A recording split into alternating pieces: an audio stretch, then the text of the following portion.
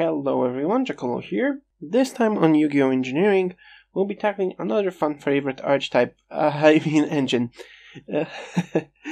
I hope you like big decks, because there is going to be some milling involved.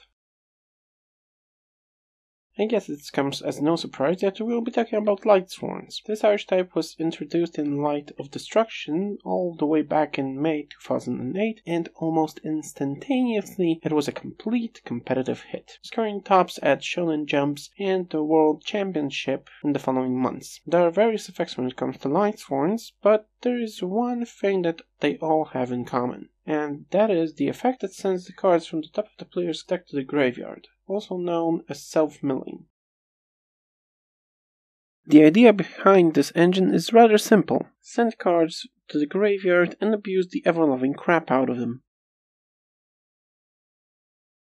Since I was unable to find a definite build for this engine, I'll just present the one I'm using most of the time. I find it has decent capabilities both for milling and other stuff. The engine contains 3 Raiden, Hand of the Lightsworn, 3 Lumina, Lightsworn Summoners, 2 or 3, depending on the deck, copies of Felis, Lightsworn Archer, 2 or 3 copies of Solar Recharge, 3 copies of Charge of the Light Brigade, also, depending on the deck, 1 or 2 copies of Curious, the Lightsworn Dominion. This build helps with milling and provides decent draw power. It makes it so you can not only shorten your deck by milling, but also drawing, replenishing your resources.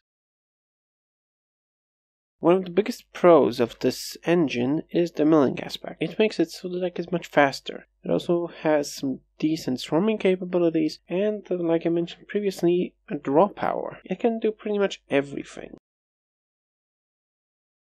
Like with everything, this engine also has some downsides. The biggest one is the fact that the player does not have any control over the milling. Therefore, important cards can be caught in those effects. The additional fact that most of the milling effects activate and resolve in the end phase, making it so you cannot use those effects during the turn you play the cards, makes it a rather slow one. Also, you have to always consider the fact that if the engine cards stay on the field, they might provide a deck-out victory for the opponent.